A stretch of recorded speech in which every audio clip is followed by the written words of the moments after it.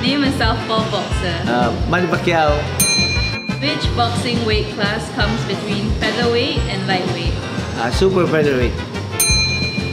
Who is often referred to as the greatest in the world of boxing? Muhammad Ali.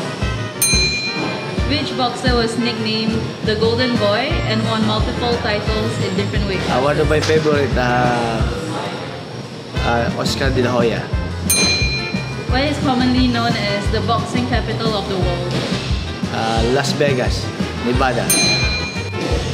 Which boxer is known for having an undefeated record of 50-0 and competing in various weight classes?